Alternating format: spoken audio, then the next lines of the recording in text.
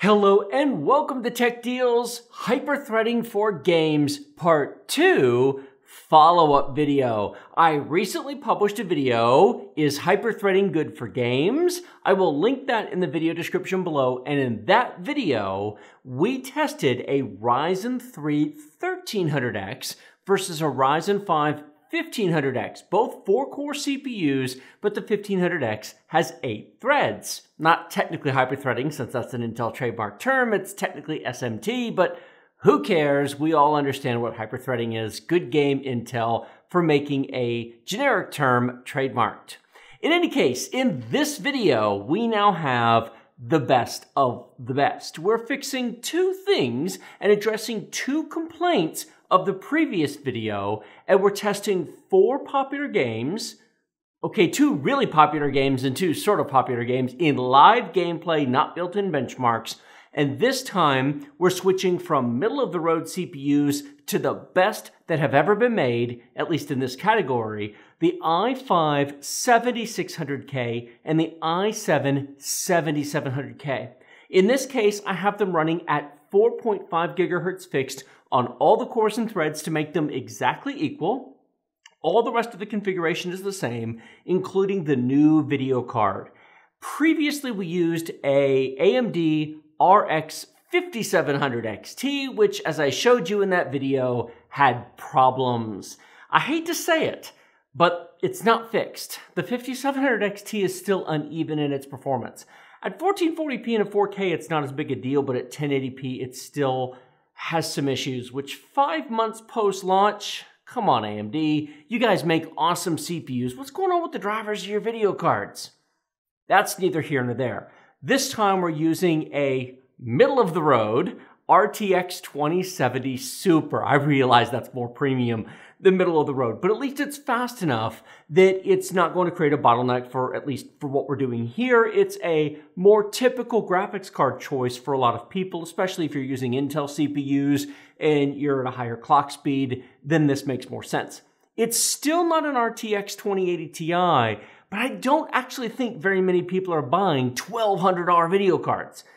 Okay, if you're building a $3,000 premium machine, you are, but that is such the top 1% of the market. I'm trying to test what I think most of you might actually consider buying, and I think a $500 video card is much more reasonable, especially if you're looking at 4-core 4-thread versus 4-core 8-thread. Because if you have a $1,000+ video card budget, the conversation's over. You're buying an i9 9900K or maybe a Ryzen 9 3900X. At least you should be. If you put your RTX 2080 Ti on a 7th generation Kaby Lake chip, stop that. You're doing it wrong.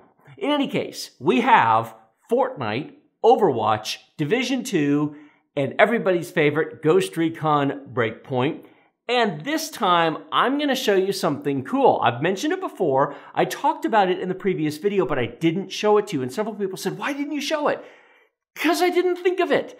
I'm going to show you the freezing. What happens when the system becomes overwhelmed due to a lack of threads, and how it does and does not show up in the benchmark chart. So that's actually coming later in the video at the end of the benchmarks. I could sit here and talk about hyperthreading till I'm blue in the face, but if you want an explanation of hyperthreading, go watch the first video. Link down below. The first 5 or 7 minutes or so of that video is a detailed discussion of hyperthreading. I've talked long enough. Let's get directly to the benchmark, shall we? Our first benchmark is Fortnite. On the left-hand side, we have the i5 7600K, and on the right-hand side, we have the i7 7700K. Look at the CPU usage between these two. The 7600K with 4 cores and 4 threads is basically 100% utilized. It does come off it a little bit. You can see here it's at 87 or 89, but when we're in combat, it's effectively being used 100%. The 7700K, you can see, is in combat on the right-hand side, and you'll notice that it's going above 50% quite often. There's 60% right there. So we're using all 4 cores, and we're using some of the hyperthreading. Please keep in mind that this is a completely clean test machine with an absolutely fresh install of Windows 10. Nothing is running in the background whatsoever. All we have is the Epic Game Launcher we have Fortnite, and then we've got MSI Afterburner actually running the numbers up on the screen. This is being recorded on an external computer using a hardware capture card, so this machine doesn't even know it's being recorded. You can absolutely play Fortnite on a 4-thread machine. It does suffer from some stutters and slowdowns. There are some places where the game just freezes momentarily. Not for very long, but long enough to destroy the 0.1% lows. But it is very playable. It's just not perfect. 230 frames per second average on the i5, 204 average on the i7. Whoa, wait a second, you say, something's broken. No, this is live gameplay. And in live gameplay, the actual combat and the situation and the places on the map are all going to be different. And so performance is going to be different depending upon where you go. I didn't run a replay. I actually sat down and played the game. It was completely controllable and completely smooth, except for a couple of places where the game just hitched and froze a couple of times, which is why if you look at the 0.1% low, the 1 is accurate. It did freeze a couple of places. The 1% low is also accurate, 93 versus 108, 99% of the time. Basically, performance is great on either CPU. It's just that the particular combat I was in simply favored the i5's battle in this particular case. Overall, it worked very well regardless. Moving right along to Overwatch. Overwatch has been out for a couple of years now, and it is designed, like Fortnite, to run on a wide variety of computers, both very basic as well as high-end. Now here you can see that the i5 7600K is again being fully utilized, the percentage. It just hit 100%, 98, 96, back to 98 again. We are using all 4 cores completely. We're not doing anything in the background. If you were trying to watch a video, listen to music, if you had a Chrome web browser open, a second monitor, if you were trying to live stream, the i5 7600K would fall apart and you get a lot of hitching here if you were doing anything at all with your computer. I cannot overemphasize the point that this is a brand new fresh install of Windows with everything disabled and turned off to provide a perfect test bench.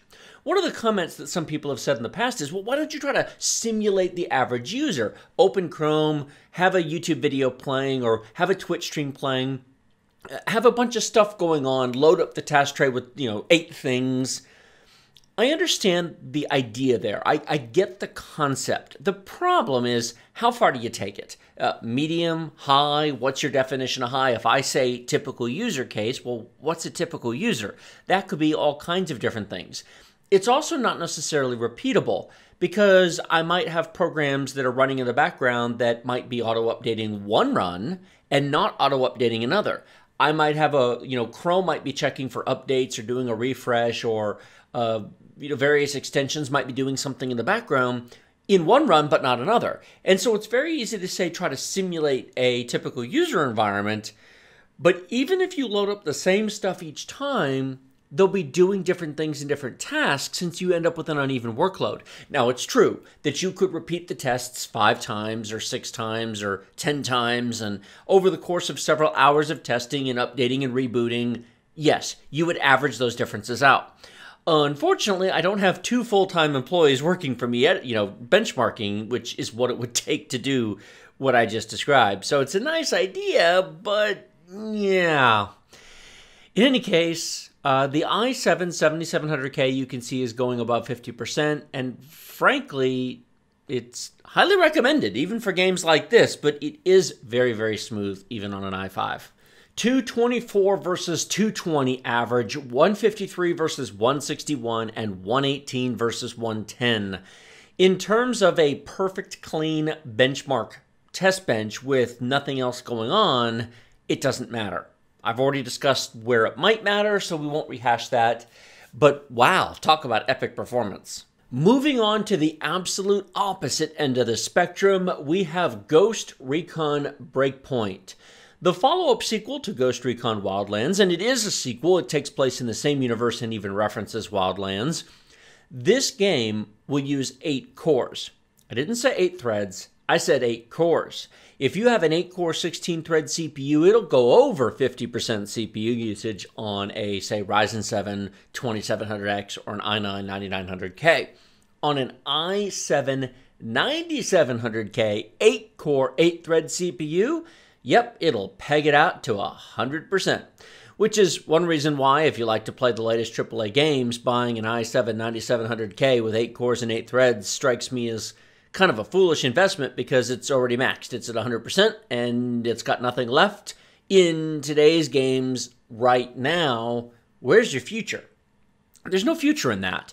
So that's why I say an 8-core 16-thread is the new minimum for a new purchase for a serious gaming PC that wants to be able to play the new latest, greatest games and the games coming out soon. Now, as you watch the gameplay on the screen, you'll notice that the i5 7600K appears to be doing just fine. It runs fine. It controls pretty well. The extra clock speed definitely helps. I showed this game when I did the previous hyperthreading comparison where I was doing a Ryzen 3 1300X versus a Ryzen 5 1500X, both 4-core chips, but a 1300X has no hyperthreading. Okay, SMT because AMD, whatever, you guys know what I mean. And then the 1500X does. But those CPUs run at 3.6 gigahertz. These are running at 4.5, and they're Intel chips. They're recent Intel chips. It does make a difference. We probably have somewhere in the 40 to 50% additional performance range in terms of gaming performance, maybe 35 to 40% in terms of Cinebench performance, maybe per se. But in terms of gaming performance, an i7 7700K is much, much better than a Ryzen 5 1500X. More expensive, of course, but it is a much better CPU. We are being helped by the additional clock speed. We are being helped by that Intel optimization, that Intel gaming performance, which is a real thing. Zen 2 is pretty close, but a 1500X is no Zen 2. It's Zen 1, first gen, and so on and so forth. And as you can see here, we're not suffering through horrendous hitching on the i5 7600K, but it's not absent. It doesn't show up in the chart because of the length of the benchmark, but if you look at the real-time numbers on the screen, I'm showing you this section of the benchmark for a reason. The numbers on the top of the screen, the white numbers, the left number is the real-time frame rate as what you're watching on the screen right now. The next one over is the frame time. It's how much milliseconds are between each frame. And then the graph beneath I actually have set to be the frame time graph as well. Then the middle white number is the average number. The second from the right is the ongoing real-time 1% low calculated as the benchmark runs. And then the far right number is the real-time calculated 0.1% low. Notice on the i5, it's currently 2 frames per second. It will not be in the chart you're about to see, and that's because I played for about 20-ish minutes on each of these configurations, and eventually the laws of averaging, of adding up all the numbers, the hitches that occurred became beneath that 0.1% low and uplifted it, which means that it really wasn't that big of a deal. It happened, but it happened like twice, just briefly, and so it really wasn't a big deal. Not nearly as big a deal as it was on the Ryzen 3 1300X, because when I did the original video, I talked about how horrifically bad it was and how badly you needed the hyperthreading. Well, 4.5 gigahertz plus Intel cores makes up for that to some extent. And of course, we have a much better video card this time around as well, which never hurts, because the AMD card was kind of, yeah. 79 frames per second average on the i5 versus 98 on the i7. But the more interesting number is the 1% and 0.1% low. 45 to 73 is a huge difference, and that's legit over 20 minutes of testing. There really is that big of a difference. The drops, the stutters, the slowdown on the i5 is real. It's playable because this is basically the best 4-core, 4-thread Intel chip ever made, and it's running at 4.5 gigahertz, which is a nice speed, and that helps tremendously compared to the performance on the Ryzen 3, or if you had something older, like an i5 2400 would be god-awful in this game. It would just be horrible. Old, it just is not cut the mustard anymore. Same thing with the 0.1% low. 32 to 59 is a dramatic difference. It's not as bad as Ryzen because we've gone from a middle-of-the-road chip to the best that ever existed and the best that, frankly, ever will exist, to be completely honest, because the world is moving on to 6 and 8 core CPUs. But it just does demonstrate that given more clock speed and given a better chip, it does at least alleviate some of the pain of being thread count limited. The Division 2, a frankly better optimized game than Ghost Recon Breakpoint. I've been very impressed at how well this runs on a variety of machines. Here on the screen I'm doing 2 side missions. They're in different places, but it's not major campaigns, they're just side missions, so they're fairly comparable in terms of number of enemies and size of the environment that I'm fighting with and whatnot. If you look at the real-time numbers up on the top of the screen, of course the i7 is faster, because this game does use more than 4 threads. But it's not terrible on the i5, at least at this point in the benchmark. I'm going to go full screen and show you a different spot here in a second, but most of the time the i5 is fine. And I suspect this is what happens a lot of times when people say, well, I've got a 4-core, 4-thread i5. What are you talking about, Willis? Everything's fine. I get great benchmark numbers. What are you smoking? Well, you do, mostly. And you've learned to live with hitches and slight delays and longer loading times and poor multitasking performance. You've learned to live with that. Look on the right-hand side on the i7. 73%, 78% CPU usage. That is a lot more than 4 cores, 4 threads right there. We're using almost all of the threads on the i7, but not all the time. Most of the time you can get away with not having it. Most of the time it's okay and not necessary. By the way, we missed it, but if you look back at the left-hand side on the i5, notice that our 1% real-time low is down to 5? Yeah, hitching, woohoo, for the win. It really does happen. It is a thing. It's not game killing. When you've got 4.5 gigahertz of Kaby Lake cores, most games will kind of push through it not so badly. On the lower end chips, an older i5 from 2nd, 3rd, or 4th generation with DDR3, a 1st generation Ryzen, they're all going to suffer much, much more. But this is sort of the best case scenario. And again, this is a completely clean test machine with nothing running on it. I'll again point your attention to the CPU usage on that i7.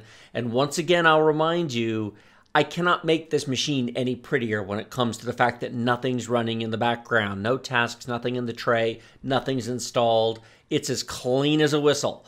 So take it for what it is, but if you want to play current games and you've got a 4-core, 4-thread chip, you can get away with it. But not for much longer, not if you want to keep up with the new stuff. We're going to jump ahead here. We've gone full screen with the i5 7600K because I want you to watch something here. This is not paused by me. This is the game, and this happens several times during the benchmarking. This is a freeze. The machine just freezes and then you can get control of it again. It's not for long, and it's not often enough to make it unplayable. Let me show you that again. Here we are running towards the police car. Our 0.1% low is currently 43 frames per second. Everything's great, right? And freezing and freezing and freezing. And notice that our 0.1% low dropped to 1. Notice the 1% low only dropped to 58, and that's because this is a 20-minute benchmark. And that level of freezing does not destroy a 20-minute benchmark's 1% low. When you're looking at benchmarks, how long it was tested, how it was tested, you cannot just look at a chart and gain everything you need to know. And this is why I do so much live gameplay testing. I do very little replays. Occasionally I do. It really does make a difference. Now, what the pause you just saw, if that occurs once every 5 minutes of gameplay, does it really matter? Well, in the middle of a firefight it would. By the way, this is pretty epic. An entire group destroyed all in one shot. It doesn't really matter, but it would kind of suck if it happened at basically a bad time, or if you're doing PvP or something else. So it's tolerable, but I wanted you to see that so you had an idea of what I'm talking about when I talk about like system freezing, which happens just not all that often when you got 4.5 gigahertz of Kaby Lake cores. 110 frames per second on the i5 versus 122 on the i7, 67 and 93 at the 1% low, and yeah, 1 to 76 on the 0.1% low. This right here is why I continue to see people, and I think a lot of people who have these older machines go, but my benchmark's fine, man, what are you talking about? Well, it is, but you've learned to live with that. And it's not often, it's not all the time, it's not so much that it destroys your gaming experience, but it does exist. How much it exists depends upon the game, how much you have running in the background, how fresh your Windows install is, what video card you have, what generation CPU you have, what games you're playing. This might not be an issue. Lots of you listening to me are probably fine on a 4-core, 4-thread chip. And then others of you listening long ago left it because it was a completely terrible experience. Depends upon what you're doing. In this case, it's playable, at least when you've got the best, but it's time to upgrade. Thank you all so much for watching all of that. Hopefully it was informative and interesting. If you like these kind of follow-up videos, well, you know where the subscribe, the bell notification icon, the like button, and the comment section, so those YouTube bots have something to say. Oh, engagement, yum yum. Links in the video description below. Well, to be completely blunt, the only thing on this desk that any of you should buy is an RTX 2070 Super, and frankly, the 2060 Super is a better deal. If you already own them, I mean, if you already have a 7700K, you can still use it. You don't have to replace a 7700K. A 1500X, well, because it's so easy to upgrade, it's probably time to upgrade. And you don't have to upgrade a 4-core, 4-thread chip. I mean, as I said during the benchmarks, it still does the job for a lot of people. If you're playing Overwatch, who cares? Unless you're super competitive or you're live streaming or recording or doing 3 other things in your machine and have multiple monitors. I mean, that's a separate conversation. Completely clean test bench with an absolute fresh install of Windows 10 and nothing running on it. So, yeah. But if you're buying new, if you're ready to purchase, maybe you have a 5-year-old computer, a 10-year-old computer, maybe you don't have a computer and you're just using an Xbox and you're ready to buy. Don't buy any of this. I mean, unless it's like, $20. What you should be buying is like a Ryzen 5 2600 at the bare minimum. They're like $110-ish at the moment, and there's no excuse to buy less. I do think the extra money for a Ryzen 7 2700 is worth it. Another $30, $35 or so gets you 25% more cores, gets you 8 cores instead of 6 cores. Well, technically that's 33% more cores. It gets you more cores, more threads. It gets you a better cooler. The 2700 comes with the larger Wraith Spire versus the Wraith Stealth on a 2600. And while, yes, it's only a 2nd generation Ryzen, it is better than the first, and it kind of bridges the gap between the first and Intel level performance. And at the prices they're currently at now, I wouldn't buy any 4-core anything if you're making a purchase today. So there's that. Like this video if you like it, share it with your friends if you love it. Remember to subscribe, bell notification, comment, and everything else down below. I appreciate you guys watching. I'm looking forward to reading your comments in the comment section below as to what you guys think of this follow-up video. I don't do a lot of follow-up videos on this channel, so this is going to kind of be an interesting experiment. I do appreciate those of you who have taken the time to watch. 2 gold stars to anybody who got to this point. Thanks so much, and I will see all of you next time.